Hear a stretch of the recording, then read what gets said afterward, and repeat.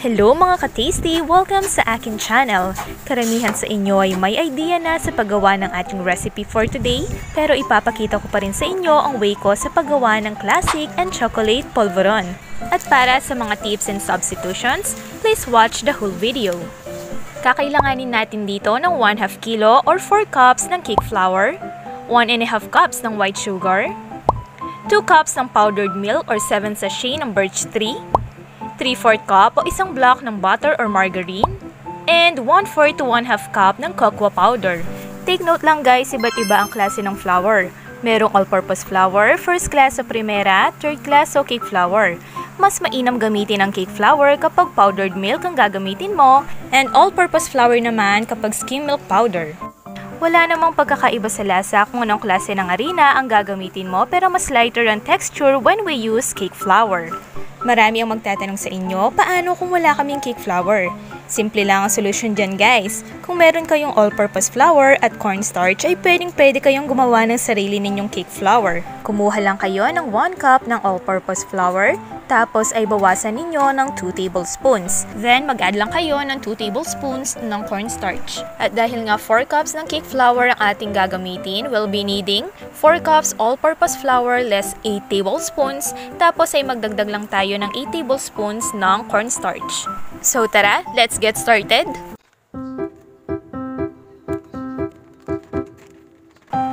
Turn on the flame at tustahin lang natin ang ating cake flour hanggang sa maging light brown na ang kulay nito at medyo maging natin na ang amoy. Please don't skip this step guys para hindi maglasang harina ang inyong polvoron at para na rin magtagal ang shelf life nito. And once na light brown na ang kulay nito, turn off the flame and then we're going to add our white sugar. Pwede nyo itong i-adjust depende sa preference ninyo, pero para sa akin ay saktong-sakto na ito para sa kalahating kilo ng harina. Ayan, i-mix lang natin ng maayos, then isunod na din natin ang ating milk powder.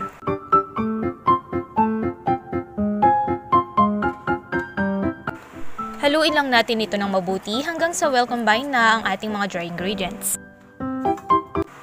At dahil kita nyo naman na medyo nahihirapan ako maghalo, ay inilipat ko sa mas malaking kawali ang ating polvoron at binuksan ko din ang ating kalan for 1 minute para matusta ng kaunti ang ating milk powder. After 1 minute, turn off the flame and then we're going to add our melted margarine or butter.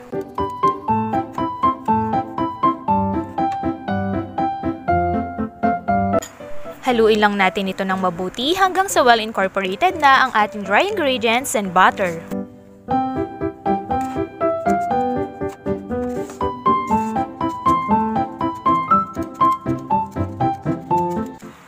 Guys, pwede kayong gumamit dito ng tinidor para mas mabilis ninyong madurog yung buo-buo, o kaya naman ay pwede nyo durugin gamit ang inyong kamay, pero make sure lang na magsuot kayo ng gloves to avoid contamination. Tiyaga-tiyaga lang talaga guys sa paggawa ng polvoron para ma-perfect ninyo ang texture nito.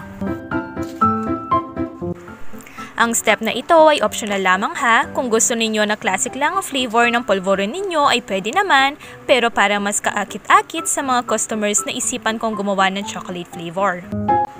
Let's add 1/4 cup unsweetened cocoa powder and tikman nyo muna kung okay na ba ang lasa nito, at kung nakukulangan pa kayo sa chocolate flavor ay pwede pa kayong mag-add ng another 1/4 cup ng cocoa powder.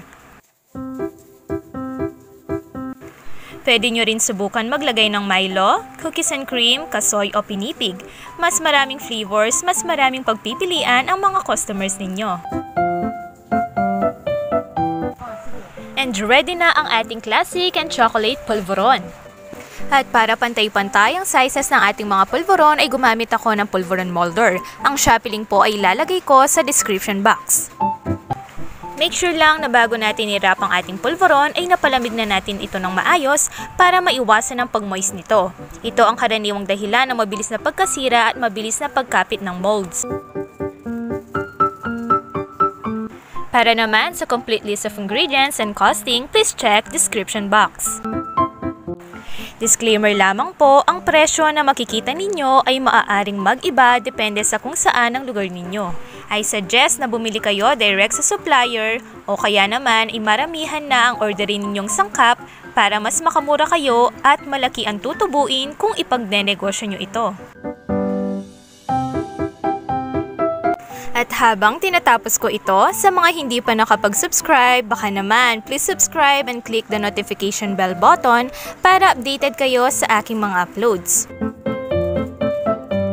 At kung gusto nyo naman ay step-by-step procedure, please like and follow my Facebook page, TastyPH.